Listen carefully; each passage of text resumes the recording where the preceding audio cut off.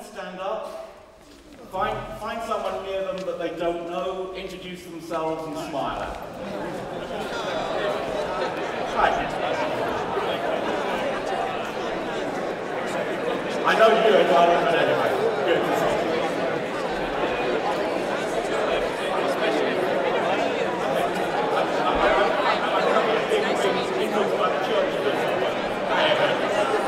Okay, that's probably enough of that. Yeah. Put it like you see.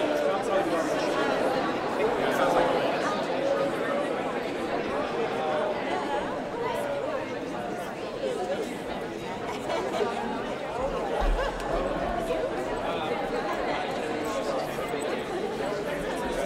okay, that was a sort of microcosm of what this whole thing is about, which is about, in a sense, somewhat asked about face sense, introducing you to yourselves.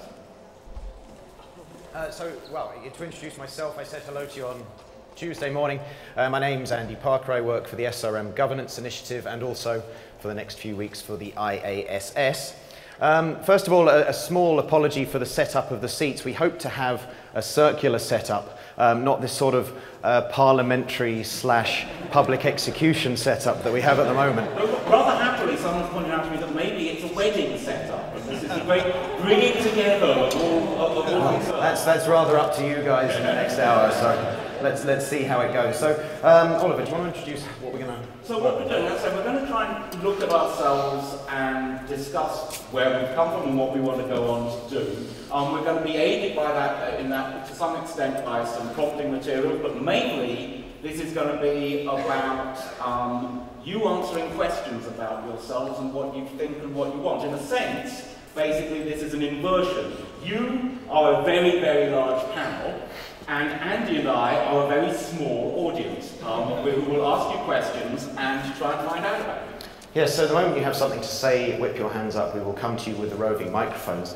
There is an exception to that rule. At this point, I want to introduce Masa Sugiyama from the University of Tokyo. Some of you very kindly responded to the CEC survey earlier in the week, and Masa has very quickly crunched the numbers and has got some data to show to us. We'll be taking questions about the survey data. We would like your responses to stay on the subject matter. Masa very much welcomes any questions that you have about the survey setup, about the wording of the questions. We contend that spending the next hour debating them will not be as fun as talking about climate engineering now and in the future. So if you've got any quibbles, send them to Masa after the proceedings. Masa, do you want to get going with the slides? Show us what you found. So my name is Masa Sugiyama. Thank you, Andy, for the introduction. And first of all, thank you very much for all those who answered the survey, and also all the people who helped me to create this survey. So let's get to the meat of the stuff. Yeah, okay. So like Andy said, these results are just a snapshot of all of you, and this is not a real scholarly, detailed, rigorous academic analysis, partly because I got the results yesterday, and I'm presenting the results to you all today, so it's a quasi-real-time analysis. I hope you will get something out of it, and I really welcome any criticisms and comments on how the survey was conducted and how the survey was framed. But I think please give us afterwards or email. That would, I think, we can spend this time in a better way. So let's get to the results. So let me quickly go through demographics of who you are, in a sense. So these are the snapshot of actually not the attendants, participants, rather actually respondents. So many people did not go to CEC17, so they are newcomers to this meeting. And in terms of the age, the respondents are fairly young. The biggest chunk is 25 to 34, and many people have been working on climate engineering for less than 5 years. We can compare what CEC14 was like and what CEC17 is like. So here's one result from the CEC14 conference report, And 3 years ago, we had only 4% coming from the NGO non-profit sector. And so what about this time around? Again, this is about respondents, but we have more people from the non-profit sector, beyond the 10%. Also, we have among the respondents, we have more social scientists and humanities scholars than natural science and engineering. So, Andy? As you noticed in the, is this on? Oh, good. I'll keep going. In the survey for 2014, CEC17, there were fewer NGO representatives than we'd hoped for. There are more now, nearly 15%. So we were wondering if anyone here now is from an NGO but didn't attend in 2014, wants to tell us what's changed, why they're now taking part in the discussion, why they weren't in 2014. Any volunteers? Difficult question to be the first volunteer, but it would help. Moving on then. Well, and we will come back because this is a strange format and it's difficult. It's not necessarily comfortable, but there you go. Oh, I don't need to use that. Another interesting thing about this is that you will see that the social sciences and humanities are a large plurality. Could we have some hands from social sciences and humanities? Now, I wonder if any of you would care to address this question, which is, would any of you like to give an opinion on whether you think there are too few natural scientists and engineers here? Less than a third of the respondees. Any of the humanities, social sciences on that? The question is, do you feel that there may be too few natural scientists? It's less than a third of this audience. It is, let us say, a view that has sometimes been heard over beers. Sorry. Okay, Jane. Please. Yeah. Okay. Hi, I'm Jane Flakel. I'm a PhD student at Berkeley. I think we have to be more discerning about our categories. So I think that there are far too few engineers in the room, is what I would say.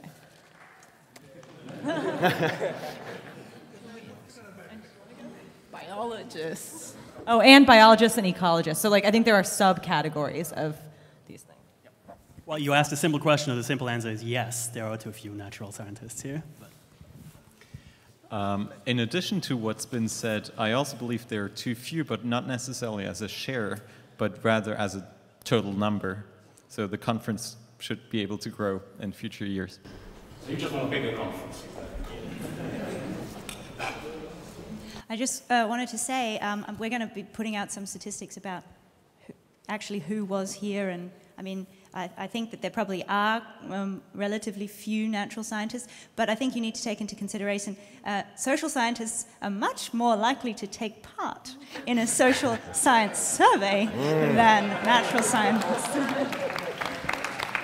Yeah. Because they are so public. Yeah, direct that at Massa, not at us. Okay, Massa, move us on. Okay, so more demographics. This time around, the CEC17 is stranded around between SRMGI Global Forum, and so last time we had less than 2% of participants from the mid or low income economies, and this time we have more than 20% of people coming from that region. So that is a difference between CEC14 and 17. And in terms of gender, the left panel shows the gender distribution in the conference participants, and we had, I think, 38%. At least among the respondents, we had less than 30%, so maybe we not be doing as well as last time in terms of gender equality. But anyway, let's move on. So,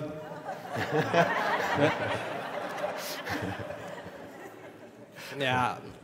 Anyway, let's see. Perceptions. I actually don't quite understand. Being Japanese, I'm good at jokes in English, so bear with me. Perceptions. The key difference between CEC14 and 17 is that we now have the Paris Agreement, and we now have the Paris goals, 2 degrees and a 1.5 degrees target. So how is it likely for us to achieve these two goals? So people think it is very unlikely to achieve 1.5 degrees target, more than 60%. And more than 40% of the people, respondents, answered it is unlikely for us to achieve the 2 degrees target. So. Yes, questions. Well, first an observation, which I think is quite fun. Looking down here at very likely, we learned that at least one of you thinks it's very likely we'll hit 1.5 degrees, but not very likely we'll hit 2. Now, far be it from me to suggest that there are some social scientists who don't understand the numbers. But what I'd like to ask you, anyone want to put their hand up on the following? Anyone who thinks that it's likely, because you can see the majority think it's unlikely we're going to hit 1.5 or even 2 degrees.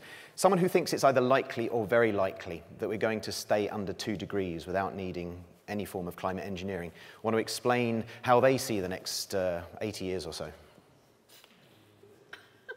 It's an 80-year roadmap. Yeah, just an 80-year roadmap in 2 pithy sentences. No takers on that. Move on to the next one then, Massa. Sure, yeah. So, by the way, I missed one thing in the Andy clarified, but that was questioned under the condition of no deployment of SRM or CDR. So here I asked about timing of SRM deployment and the timing of net negative emissions.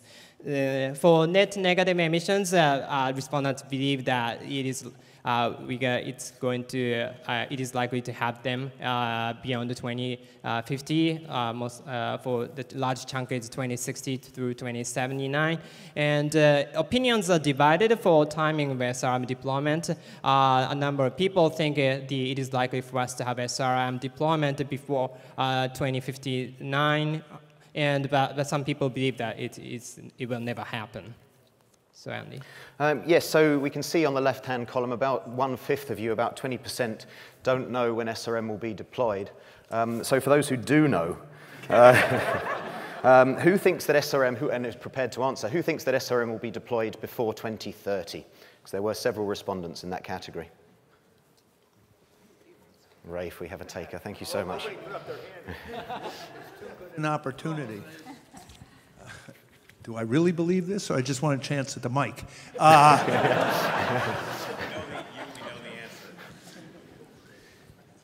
There's a good chance. Well, here's why. Because I think the climate situation is changing dramatically, and the actual impacts are growing very fast. So we really don't have an idea of how fast governments will react. You'd have to be a pessimist right now to think we'd ever, or optimist, that you'd see something before 2030. But I think the situation's in a rapid state of change. And Andrew. Yeah, I think in answering this question, it's important to realise it's not just a binary kind of global deployment or nothing. I think that you'll see a steady ramp up from people doing things like regional heatwave mitigation, hurricane disruption, and some small-scale entrepreneurship for voluntary carbon offsets before you'll see any kind of global deployment. And it's through establishing norms and testing technologies for those kind of applications that we're likely to see a pathway formed to a sensible and safe deployment more globally. And since we noted that it was a kind of bimodal response, do we have a never person who'd like to give their position on never? Quite a lot of you. Yeah. So who's pointing at you quickly? No, I'm also, but I think I was. Oh, woman. Okay, I'm a woman. I'm allowed to speak first. I think. Sorry. I'm optimistic enough to think that we never deploy it, because we come to the conclusion that it is. Not a good idea for a deployment when it's not in a governed world where everyone agrees we should, and I don't think we ever come there. So I don't think that we'll ever deploy it. Could I also ask, were you also one of the optimists on 2 degrees? Actually, I didn't remember. I was more on the optimistic part that if we actually move and act soon enough, that it's at least not very unlikely. I'm sure I didn't answer that. I don't think the world can ever agree on where to set the planetary thermostat, and I think there are some risks that will never be able to be reduced enough, and people will consider it more risky than not doing it. So that's why I don't think it'll ever be implemented. I wrote a paper on this 5 years ago saying that, and I haven't changed my mind. Okay, and I want to go for the high-risk strategy of going for one of the small groups. Could anyone put up their hand who answered in that SRM was most likely to be deployed in the second half of the century, so 2050 onwards? It's a dip in the bimodal. Yeah, there we are.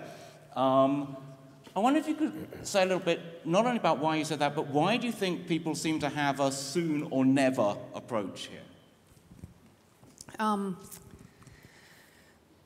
I think it's inevitable that it's going to happen in some way, shape, or form.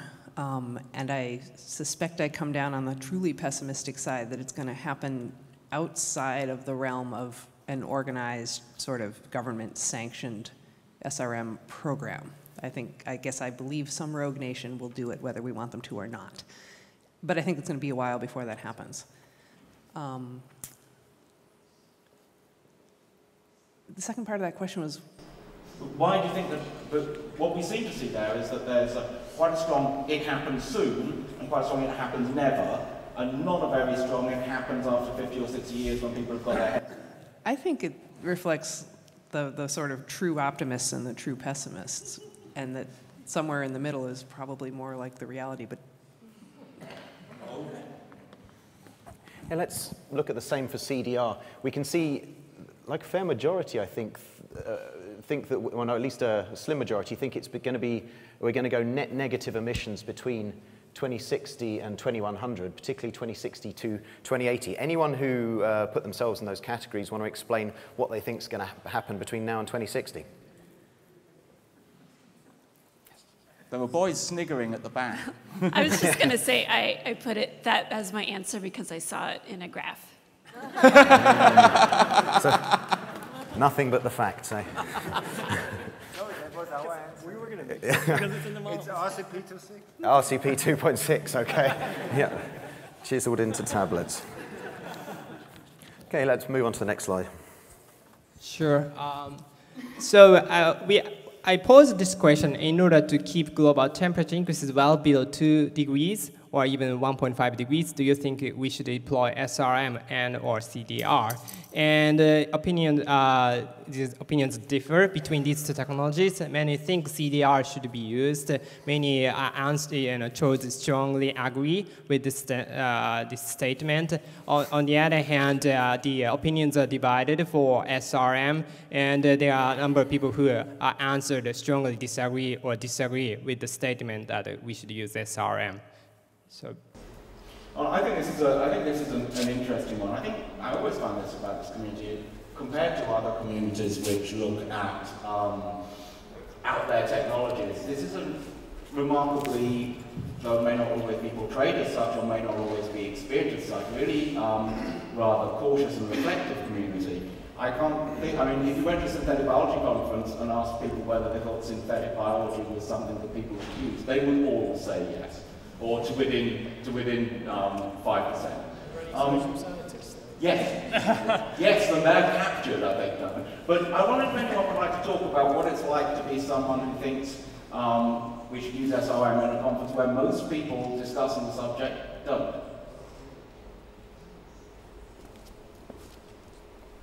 So I guess my main advocacy for the potential use of SRM would be to prevent the collapse of systems that we care about.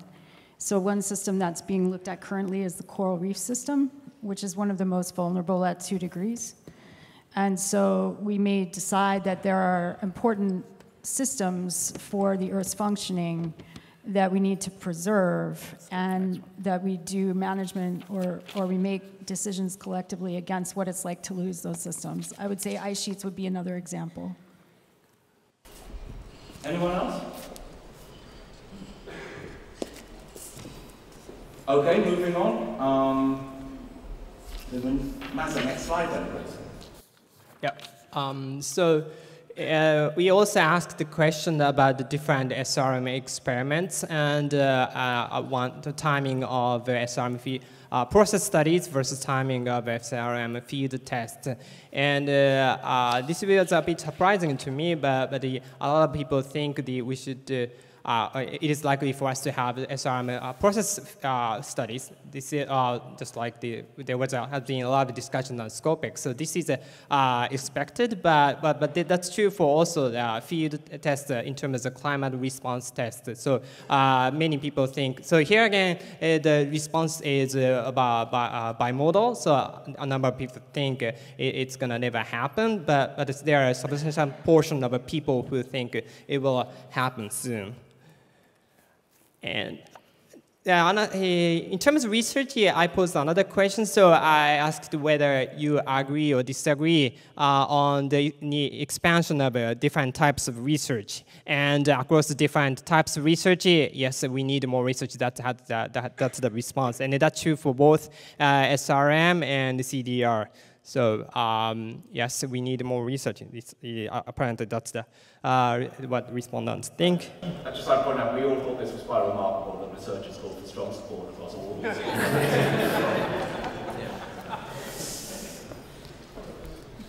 So I did some analysis given in the minimum amount of time. I couldn't do much, but yeah, I did some, and I found these somewhat interesting. So this is a non-parametric one-way ANOVA. So, but the point is that so here I'm contrasting the high-income those from high-income economies and middle or low-income economies. And the question here is showing the chance of achieving 1.5 degree target. And those from if you look at the pessimism among the high-income country residents, it's quite high. 80% of respondents said it is very unlikely for us to achieve the 1.5 degree target without SRM or CDR. So, but there's some optimism, slightly more optimism for the middle, for those from the mid or low-income economies.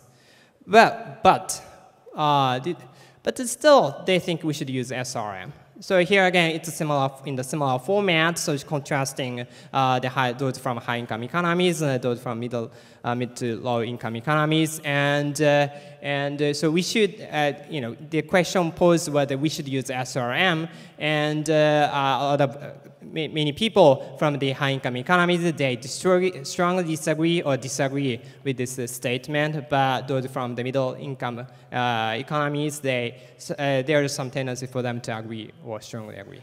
Yeah, and that's something we wanted to follow up on.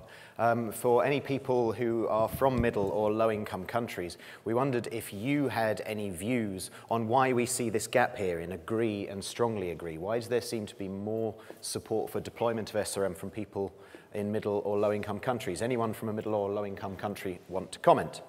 Eduardo. I think maybe because of the perception about the worsening of the climate crisis and the impacts are stronger in low and middle income economies, and so for that reason, the idea of an alternative that could be complementary is much more perceived as needed compared with if you are a more high-income, technologically developed economy. Any other takers on that question? No, that would be it. And I think, is that on our slide, Matt? Yeah, this is the last slide. Thank you very much. Thank you very much, Matt.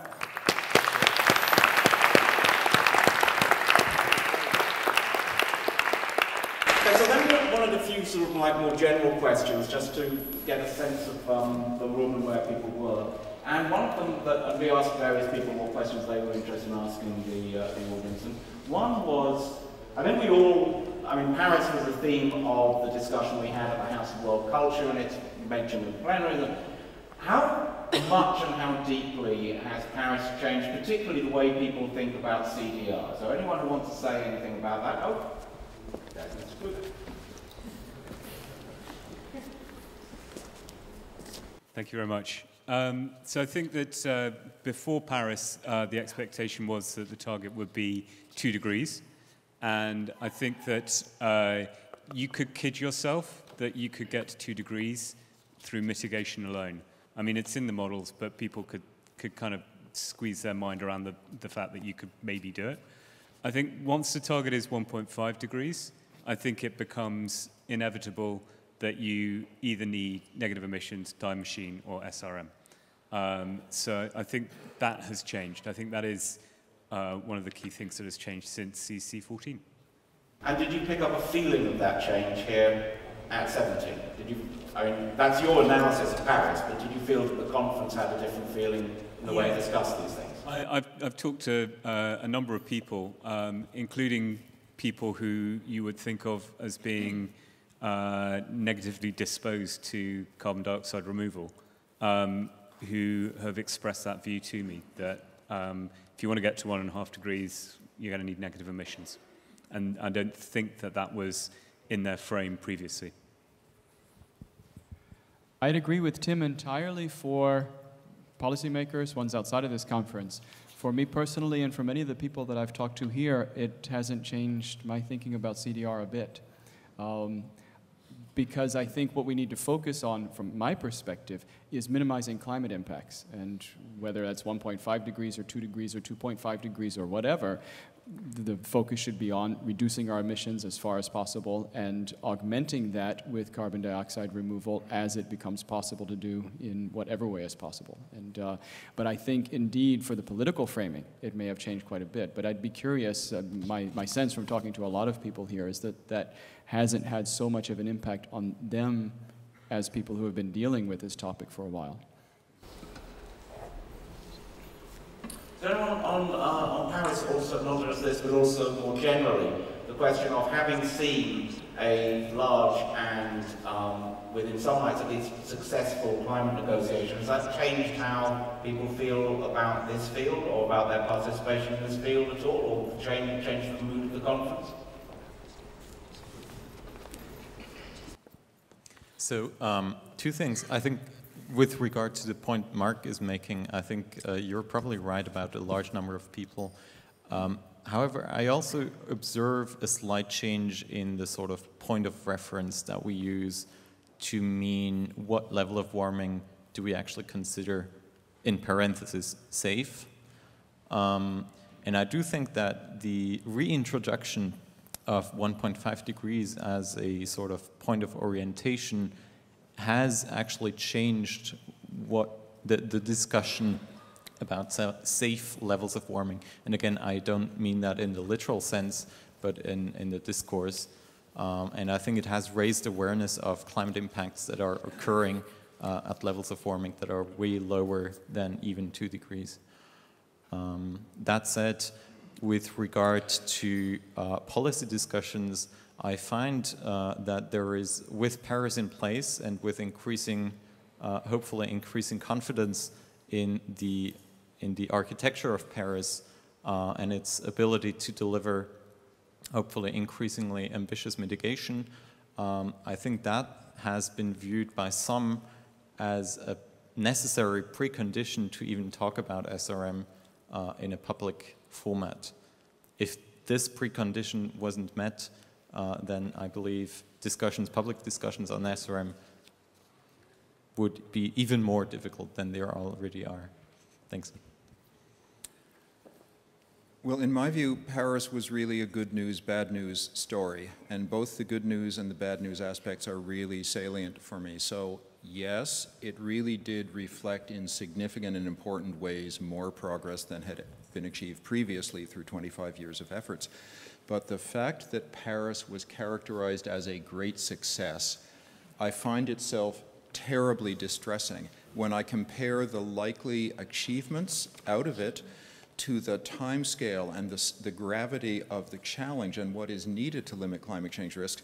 So, without meaning to disparage it more than is appropriate, because it really is movement, for me it was a shocking experience of seeing political success on mitigation against the scale of the problem, and that is the main reason that Paris has made me judge both CDR and SRM both more likely to be deployed and likely to be on balance more desirable. Okay. I guess as an international legal scholar, I would like to express some skepticism in terms of what that target actually means. So objectives in conventions can have multiple purposes, and I think sort of the prevailing position in the legal literature is that it was an expression of aspiration or solidarity, but certainly not a target that mandates a certain course of action at all costs. And I think the idea of equity and poverty reduction and reduction of impacts certainly has to be taken into account when we pursue certain kinds of technological strategies. And Atik? I think the analysis given about Paris is absolutely right. It has been one of the greatest compromise to get everybody on the table. And there were a lot of dissenters and a lot of resentment across the system.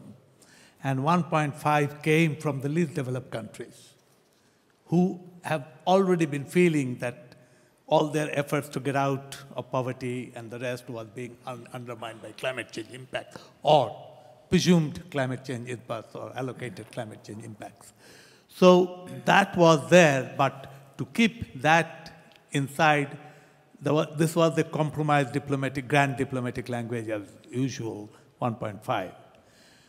However, Paris itself is a framework, and I call it a fisherman's net. Fisherman's net. It is lots of knots with all holes inside. So it is a holy agreement. However, to get the rich countries on board to commit something because they have not delivered their mitigation, all the discussion that we are doing so far is based on this one reality that the mitigation that was promised has not been delivered. So the failure of delivering mitigation enhances the need for adaptation. And the adaptation needs were immediately enhanced, and it is quite visible and increasing. Everybody understands that. Even the poorest of the poor, we have worked with non-literate farmers, fishermen across the world, the same expression as something is wrong in our life, we don't know what. So that is understood, and absence of adaptation creates a whole lot of loss and damage. And since there is no mechanism, and Paris has structurally got out of any responsibility and liability of loss and damage, the resultant issue will be massive human displacement. And this massive human displacement will not be able, this is IPCC language, AR4 is about 300 million people. Let's call half of that, 150 million people displaced. Our nation states will not be able to handle that. So global destabilization will be a consequence of that. And anything, some people are realizing something has to be done, but it has to be mitigation first before anything else starts. If mitigation is not done and other supplementary system comes along, then all the oil lobby and coal lobby will be back, and they will be doing exactly what they were doing before, and we are back to square one. So we have to be very careful as to where we are going with this. I think there was a small but real step forward in level of commitment at Paris. But I think, from my mind, that's connected at least as much to changes in energy technology as to what the negotiators did. I think the extraordinary improvement in the cost of solar power, really, really stunning. The gradual sense that battery vehicles might really take part of transportation infrastructure. I think there's a set of changes there that have, I think, materially changed thinking about how quickly emissions can be cut. At least from my perspective, sort of been involved in energy stuff for 30 years or so. I think it's really feels a bit like an inflection point in terms of the ability to do that. I think that it's certainly true that politically CDR is talked about, and maybe arguably a little bit SRM, but I think it's there as black boxes. I think I predict that if CDR ever happens, the relationship between what we now think it will be and what it actually is will be pretty weak, because there's been almost no real research, almost no real understanding of the environmental consequences. My personal list of, if you asked me to list the things that seem to have the highest level of capacity and lowest environmental impact, there'd be little relationship between those and what currently is researched. Not that I'm necessarily right, but I think that they're just very thin. What happened was it got put on the metric, but there just isn't much there. Okay, we'll go to Christopher, then Eduardo, then we'll go to another question. Okay, just a remark or a question from, so I'm a political scientist and working in the field of technology assessment, and we are also giving advice to parliaments, and I don't know if we have an orange-haired elephant in the room or so. I think it's also important to look at the political developments in order to think about these questions. This is not only scientific or technological questions, so I don't know how much in this community people are interested how the development of these different right-wing movements, which all have a clear agenda on climate change too, what they think about climate engineering stuff, and what the gentleman said before, this is closely connected with displacement of people. And I think it's very important for all these considerations concerning what is possible to keep in mind the political changes. So my question would basically be, is this community also looking at these kind of broader political questions? Because I think they are game changers too.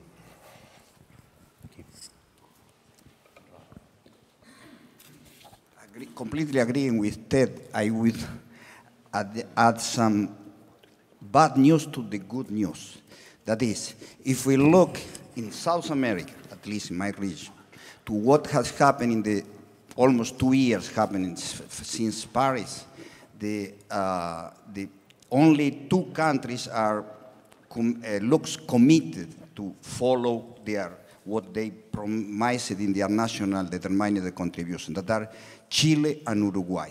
But they represent just 6% of the total emissions of South America. Okay? In the case of Brazil, for example, in the last 3 years, we have increased around 60% our emissions coming from dramatic increase in deforestation in the Amazon.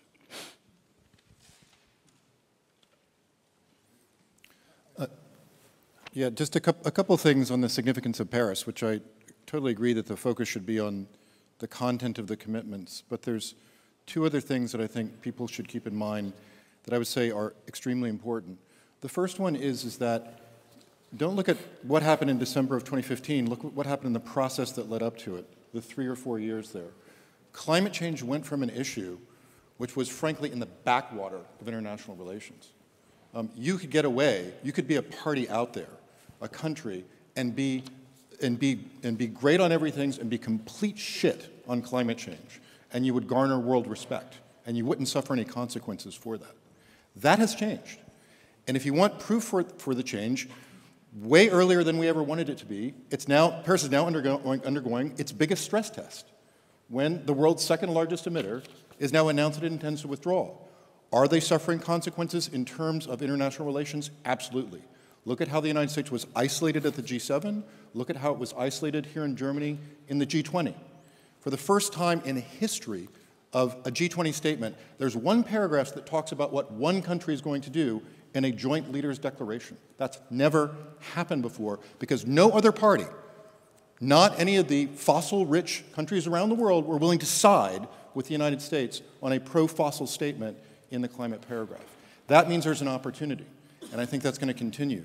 The second thing that was created in Paris is not just the one-off commitments that were made for the first cycle of pledges, but the fact of setting up a cycle of pledges, setting up a process for doing a global assessment of what are the opportunities for each pledges going forward, which will partly look at things Dave was talking about. What are the market opportunities that are right there in front of you that you have not yet reached for, and you should because it's in your self-interest? What that means for those in this community who want to encourage more research on climate engineering is you now have an opening, a secure place in the international agenda at regular cycles to make sure that this gets looked at and that you can garner support for it. It's going to be a crowded field in terms of different people trying to get different technologies and pathways to get the attention of global leaders. But they're the ones, right, we have to appeal to, like it or not. And they do take these targets seriously, like it or not. And so this is where we can step in if we want to see research in these areas and make sure that they get more attention than they should. Thank you, Andrew.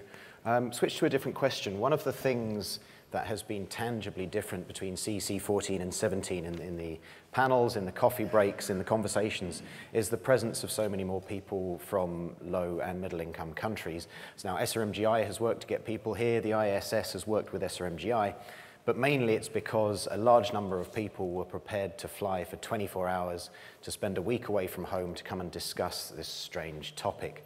So I want to turn to them for a moment and ask, what are you going to take away from CEC17? What are you going to take back to your home countries in the global south? What do you want to do next?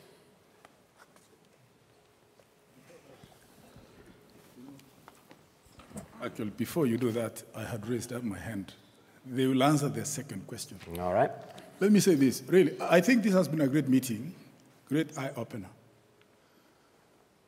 But climate change in some countries, particularly those in the tropics, sometimes are engaged by saying the glacier, the ice cap of Mount Kilimanjaro has actually reduced. Or the ice cap of Mount Kenya is reduced, is gone, not completely gone. They look at the higher levels, but the truth of the matter is this, that in-country issues are so important on climate change that we even ignore them. If I told you today that the income of persons growing tea in East African region has gone down drastically because of the 2 degree, 1 degree variation, tea needs a very cool climate. The temperature has gone up. Where it is grown is now again receding. So the quantity, quality grown has reduced. That is not noted. Diseases in various places have actually gone up due to, again, variations in the temperatures. Most importantly, and the worst part of it, is that many water sources, rivers, including even lakes, the water has actually receded.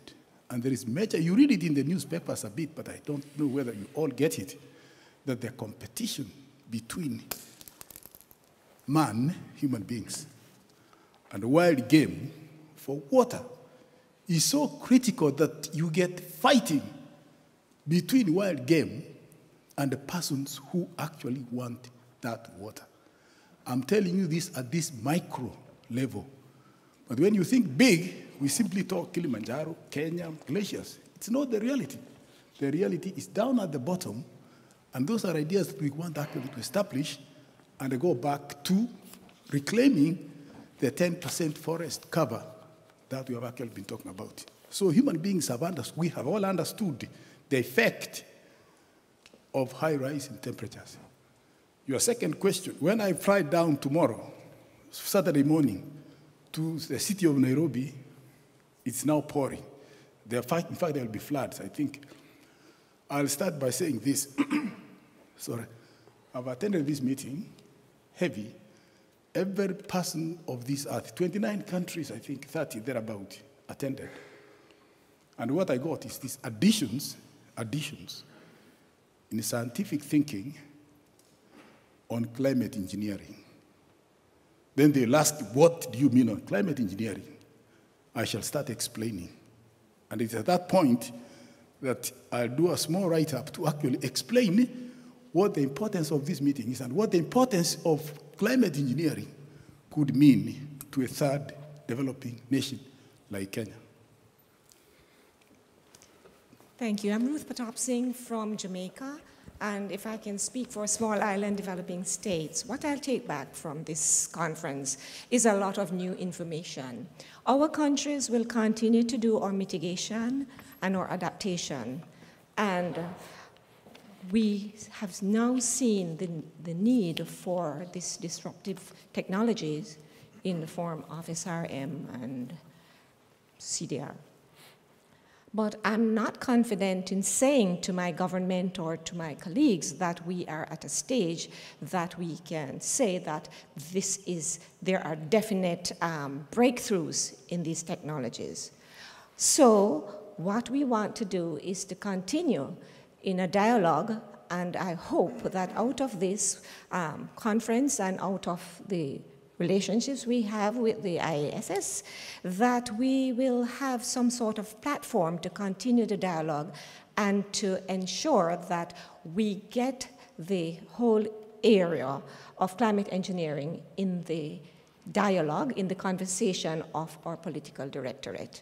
From a small island state, we have the opportunity. In every small country, you have the same people in the same circles. We are the ones in Paris, we are the ones doing risk analysis and management. So I think we have a good opportunity to bring the message to our leaders and to the wider community. Thank you. Thanks, Ruth. Liz. I promise you that we did not plan this small island developing states tag team. It just happened. I really want to make 2 points. I want to thank the speaker over there who spoke so well to the fact that Paris was a success because you were able to bring 193 member states together with very divergent opinions, from the United States to China, the G77 and China grouping, the oil-producing countries with entirely disparate interests, and get them to consensus. And whenever that happens in the UN system, we pat ourselves on the back, we celebrate like crazy, and we say, well done. Because if in a family, it is difficult to get 5 people to agree on a direction to take if you're going on a trip in a car. Furthermore, if you get 193 member states together with the hundreds of negotiators that are in the room. So that is why we're congratulating ourselves over Paris to the person who asked the question, and agreeing entirely with the person who sought to give an explanation. In relation to the question, how do we go forward? What are the next steps?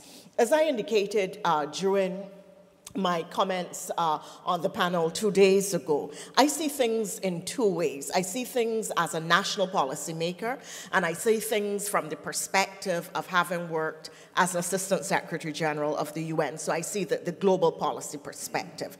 This gathering is fine, but if you look at it, it is primarily white, primarily male, primarily developed country. And it may not be politically correct to say that, but it's true. Those most impacted and who have to make the decisions on this, and the largest groupings within the UN negotiating system, are developing countries, however those countries are constituted, whether they're Asian, whether they're Latin American, whether they're African, or whether they're SIDS. And therefore, the dialogue has to be broadened and to become more inclusive over those who are in the majority in the number, so that when the discussion reaches the international fora, that they are informed and are able, therefore, to make decisions and contributions that make sense and that ultimately result in a beneficial outcome.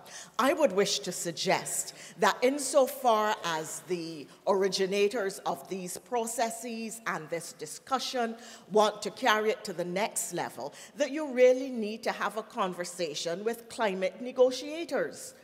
They're the people who need to understand what this is about. They're going to be the ones in the room saying yay or nay, determining what paragraphs go in, which commas come out in the negotiation process, for those of you who are familiar with it. I mean, people literally argue and come to high and low words over whether a comma should stay in a negotiating paragraph or whether it should come out.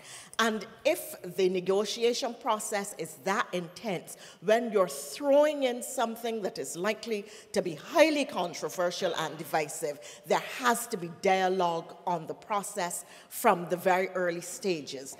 This is a very academic gathering, really good group. I've enjoyed the meeting immensely. But you need to be looking at who your target audiences are, who are the decision makers in the process, and I would therefore suggest let us go now to the climate change negotiators and broaden the conversation to them, and let us move it from there into the policymakers, because Paris was successful because the policymakers, meaning the politicians, came early and said, yes, we have a perspective on this. Our perspective is X, Y, or Z, and we are going with an agreement, a consensus agreement. And if you want to get a consensus agreement on something that is going to be highly difficult, then you have to start a dialogue with policymakers very early so that when they get to the table, they understand the issues and this issue in particular. I've spoken longer than I intended, but... Thank you, Liz.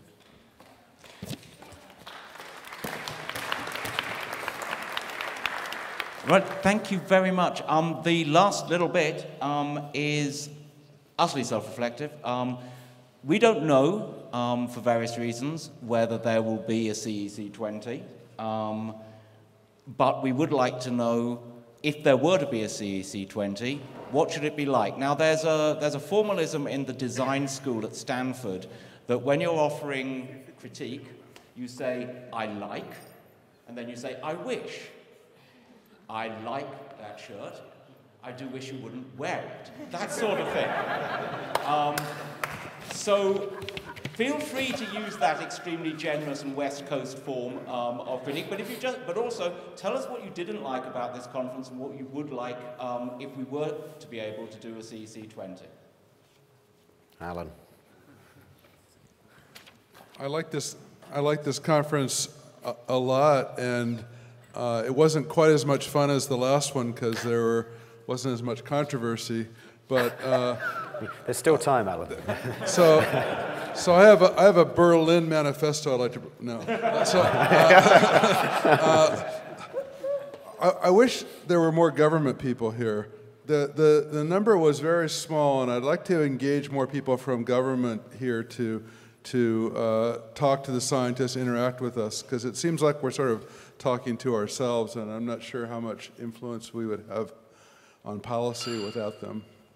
I know they're busy, but... That was a terrific conference. I learned a lot. I continue to be frustrated with parallel sessions where I want to go to all of them, so minimizing that. I like Alan's suggestion, and I like Liz's suggestion. I also found that a lot of the sessions we were having the same speakers over and over again, and I really think you should avoid that and take Liz's suggestion to bring in policymakers, negotiators. We have to suck them in somehow, and this might be a good way. But why do we have to wait till 2020? It might, be better to find a way to do it earlier. I very much like that we've had a richer and more considered dialogue between the scientists generally and the NGOs in this, and indeed the participants from low and medium income countries. I wish that we will not continue with the trend of normalizing the consideration of climate engineering. We need to remember it is controversial. We should debate it openly in agonistic ways, and we should not let it just become another option. If we do, then it will substitute for mitigation, and we will all suffer as a result. Prakash.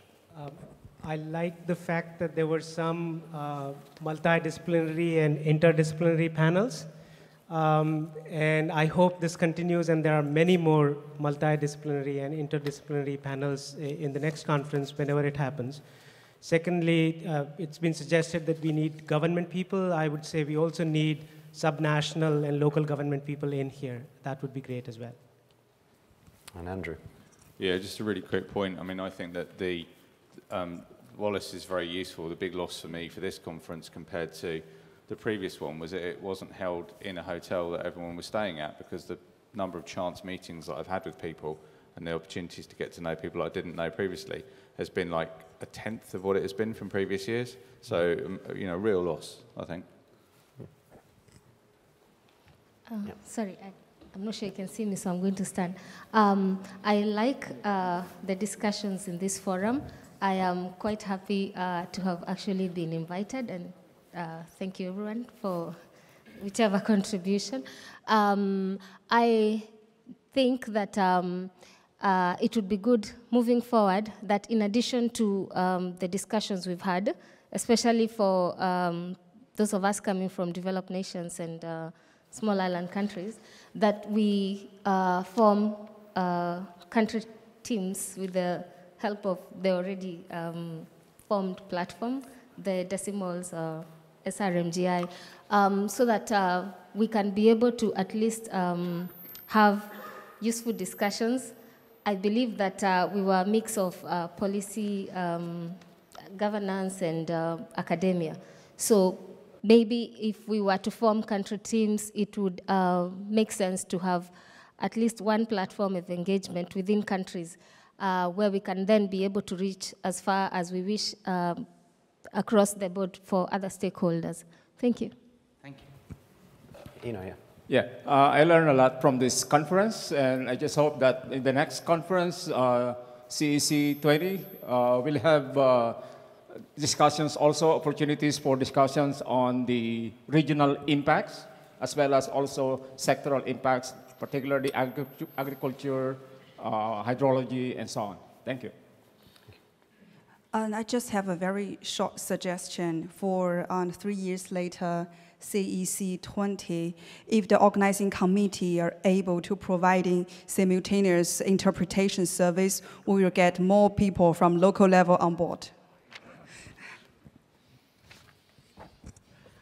Thank you. Okay. As a climate negotiator, I did enjoy this conference a lot. I enjoyed the variety of formats. I found it very enriching. I came with a number of questions, and I return with a lot more questions. But thank you very much. Very good negotiator. So we've got Atik, Shin, and then Tim. The situation here is reminding me, because I've been engaged in climate change right from the beginning with Rafe, I think is the only one here. 1988-89, when climate change, the word was just around.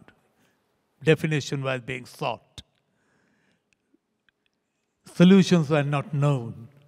The word adaptation was not discovered at that time. You know, and all the scientists said, you know, we will take the GHG out, problem will be solved, QED. Many of the negotiators of rich countries said, what's the problem? Well, it will just disappear, GHG will go. And we said, there will be human impacts. So what does human being come into this? These are gaseous things we are talking about. Very soon the world changed. Here also I think we are at that stage where we are talking now of numbers, processes, experiments. Those experiments are going to have impacts. Those impacts will be on agriculture, will be on fisheries, will be on forestry, will be on communities. Probably, I'm not sure whether the difference is there, but in climate change we are talking about where the nation-state boundaries were well known, and that is where we thought things were operating. Here we'll go up in the stratosphere, and nobody knows who owns that, and whose territory we are in, and whose impact we are trying to reduce. So there will be issues that needs to be resolved in a very serious way. But I'm a scientist, I'm an NGO, I advise the government at the highest level. So most of the major, you know, policies of climate in Bangladesh have been one of the authors. So I don't know whether I'm government, non-government, anti-government, depending on which government.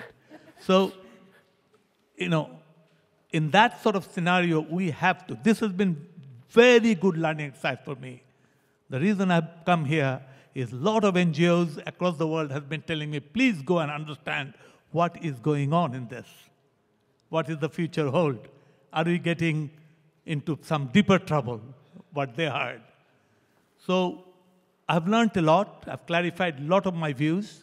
As it has rightly been said, many, many more complex questions. So I think next round in 2020, we should design in a way so that some of these sharp questions can be a bit more focused and answered, or at least attempts may be made. Give the alternative answers. You know, I totally agree that we need to talk to the governments and more governments, but do not please take it to the Paris negotiation table. We are not yet ready. We do not understand ourselves in this room what we are doing. So let's get some clarity, then go there. Because with this ambiguity and clearly demonstrated lack of confidence of what you're talking about, I would rather get it a bit more sharper before we went to the negotiators. On the other hand, we cannot wait too long. If we wait too long, we'll be superseded.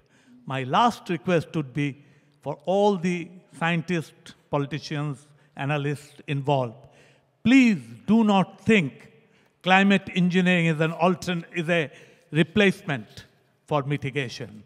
It is the mitigation that must be done. Climate engineering can only supplement it.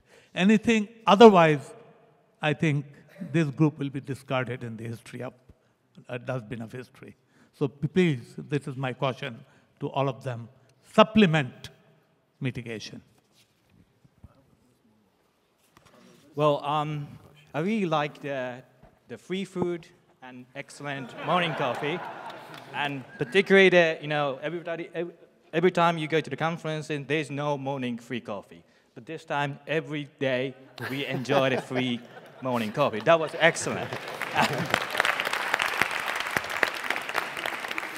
And if there is like CEC20, well, I don't want to attend it, that I want to enjoy watching the Tokyo Olympic Game 2020. So I hope I want to enjoy that. But seriously, well, I really like the conversations taking place here. And even if you advocate the SIM or CDL, people taking very, very cautiously. People never enthusiastically supporting. And people don't want to, even like David, you are taking very carefully and then cautiously. I really like this kind of very reflexive and taking cautiously and try to listen to the different opinions. And I really wish continue this kind of atmosphere will continue in 2020. But also I think we should not forget about we are the very, very small community of people. Once we get out of this conference venue, people walking on the street, they don't know about what we are talking about. So we should not pretend we representing the most of the people in the world. Most of the people don't know about this idea, what we are talking about. So I think we should be cautious we are the very, very minor people and talking about crazy idea. Thank you. Mm-hmm. Tim? I like Berlin, and I very much like the way this conference has been organized by IASS. I wish that in 2020 the conference takes place not in Berlin, but outside of Europe or North America, but is still organized by the IASS. Me? At least from my point of view that I have participated in 2014 and this one, it seems that in order to become much more concrete, we need that at the core of the next conference, to have the issue of the local and regional impacts. It's to say, as far as we are dealing with global solar engineering, without thinking in the impacts, we are still in a very abstract world. In order to be more concrete and to engage much more informed opinions and people about what is really climate engineering, we need an advance in modeling. I don't know if this is possible. Maybe David could answer, or Alan, how much you can advance until 2020 in modeling local and regional impacts, and in order to the issue to become much more concrete. I have very small, very short likes, two really. First, let me thank the organizers for the very nice program you put up. And in particular, the opening ceremony by the great speakers from Jamaica, really. They gave an insight of their island and the headaches going on there that I thought was great. However, it would have been ideal in the course of this meeting, at some point, to really have had the status of climate change in the developing nations, covering Southern America, the Asia, continental Africa. There was perhaps no mention about the continent of Africa in the whole course, in the whole sitting that we actually had here. I waited in vain, and I would have loved to hear what actually goes on. We were from there, and perhaps next time, request for the status of that continent on papers. Even if it may not be quite uniform, it was a nice meeting. Otherwise, for me, enjoyed the meeting, met my colleagues from my alma mater, Rutgers, and I thank you for having been here. I wish you well. Thank you very much. Thank you. Yeah, for the next conference, wherever that will be, in Berlin or elsewhere, I would like to see a lot of sky presentation and perhaps offsetting the remaining emissions caused by the conference. Okay, I think we'll wrap it up there. We've heard that people have liked Berlin, they've liked the venue. They've liked the coffee. They liked the coffee. They didn't like my shirt, was that specifically? No, that wasn't your shirt. I think your shirt's lovely. Very kind of you to point it out. What they wished for is to hear perhaps less from white male scientists. And for the final word on the conference, I turn to Mark Lawrence.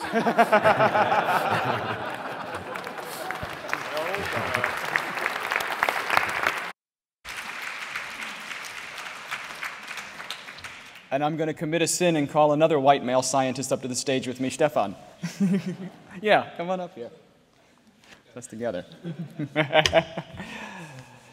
So as we draw this CEC17 to a close, as was just done a moment ago, I'd like to take us back to the opening, where we had the context set of bringing the background into the foreground with a wonderful set of keynote talks, reminding us that many societies and ecosystems are already being challenged by climate-related phenomena, and that these challenges are likely to worsen substantially in the future as the climate continues to change. And they helped us to put these into an even broader context, into the context of sustainable development and within the Sustainable Development Goals, and to remind us that this connects broadly to issues like livelihoods and human dignity. So at the conference, we've taken a good step forward towards a better common understanding of the potentials and the risks of carbon dioxide removal and of radiative forcing geoengineering techniques, and the roles, if any, that they might end up playing in alleviating the impacts of climate change. Based on what I've been hearing from you so far, it seems like the CEC17 has been quite successful in the 3 goals that we set out. It seems that it's provided a thorough and timely update on the latest developments in the field. It's provided a forum, especially making use of creative session formats for developing the synergies between the academic, policy, and the civic stakeholders. And finally, it's helped lead to a better understanding of how diverse groups think about and engage with the subject, as well as to a better understanding and a greater respect of each other. Now, of course, this all couldn't have been done and couldn't have been so successful without the support of many people and without the active feedback from you, not only in this final session, but throughout the conference and actually in the years since the last of these conferences. And I'm going to hand it over to Stefan, who's going to tell us a little bit more about both of those points. Yeah, well, before I get to, is this microphone Yeah? Okay, good. So before I get to the thank yous, you were all very polite indeed in providing us with feedback on this conference and suggestions for the next conference. But I'd still like you to ask to take advantage of the anonymity of the internet and provide us with your real thoughts in the online feedback form that we have available there. And don't hold back, because that's what helps us improve events that we hold in the future. So then I'd like to take a moment to thank the many people that were involved in preparing and developing and carrying out this conference, beginning with the organizers of this plenary session that we all just enjoyed, then the keynote speakers from our opening event on Monday night, the panelists from our public evening event on Tuesday night, all of the session conveners for organizing a wide variety of sessions that often followed the engaging and interactive formats that the steering committee had suggested. Crucially, of course, the CEC17 steering committee for coming out to Potsdam twice in the run-up to the conference, for preparing the conference and for being continuously engaged and developing the conference program and the many events that we had. And of course, the CEC17 advisory group members for giving us feedback on all of that and providing us with their own ideas and suggestions. And then from within this group particularly, I'd like to thank Oliver Morton, who's done a fantastic job as always as a keynote speaker on Monday and as a moderator for our Tuesday night plenary and for many of the other events that would have been neither as entertaining nor as intelligent without him. I'd like to thank our conference partners, the SRMGI, the Solar Radiation Management Governance Initiative, for helping us bring in such a diverse group of participants, the House of World Cultures, Haus der Kulturen der Welt, HKW, for hosting our public evening event on Tuesday, and the Carnegie Climate Geoengineering Governance Initiative, C2G2, for facilitating the participation of colleagues from the policy world and for hosting the speakers' dinner last night. Now getting somewhat closer to home, I'd like to thank the IASS Events Management Department for coordinating the logistics of the conference, the IASS Press and Communications team for bringing in a range of media representatives, our student assistants for the support throughout, then the IASS and its directorate, and of course in particular Mark Lawrence for their support throughout the years. And then finally, and this is, I'll easily admit, the most important point for me, I'd like to thank my colleague Miranda Böttcher, without whom none of this would have been possible. And thank you, absolutely. Okay, so that was for everyone else. That was for everyone else, and we'll have the applause for Miranda separate when I'm done. So whatever would have happened, if anything would have happened at all, certainly wouldn't have been as successful an event and as pleasant in the collaboration as it has been for me and for everyone else who's been involved at the IASS, and I'm sure for all of you as well who've been in contact with Miranda for the past months. So I'd like to thank you for that, but I'd also like to mention that as many of you here will know, but perhaps not all, Miranda is also pursuing her own academic career, and you've just presented your excellent work at the Code of Conduct session immediately before this plenary, and you'll be going on to take the next step in this career, starting your PhD with us at the IASS, which we're all extremely happy about, and we wish you all the best for. So, now you may applaud.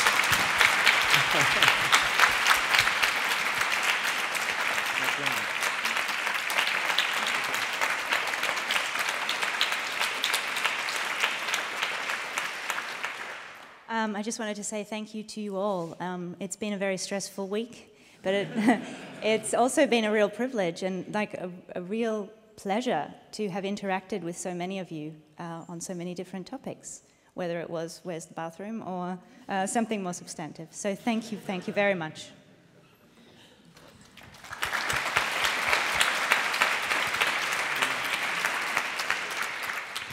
Well, you'll all notice there's one more thank you that we forgot, or that it wasn't in place yet, which is to Stefan Schäfer. Stefan has been the chair of the scientific committee, the steering committee for the CEC14 and now for the CEC17, and has put, I'm not sure if he's put blood into this yet, but sure he put a heck of a lot of sweat and I think a few tears here and there into organizing these conferences. And I think a tremendous round of applause and thanks goes to him as well.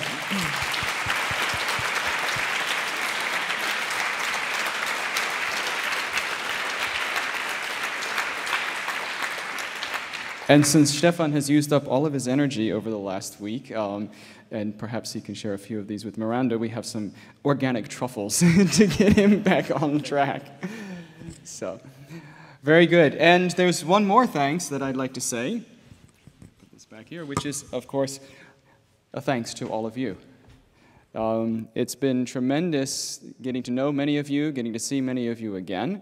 The discussions have been very enriching, sometimes very challenging, very puzzling, really bringing us forward in many ways, and I've really appreciated that, and I think this conference would have been a lot lonelier without all of you here. So I think you should all give yourselves a round of applause as well.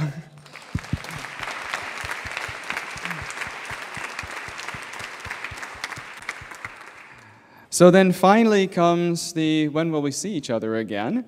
I hope to see all of you in many contexts, perhaps earlier than a potential CEC20.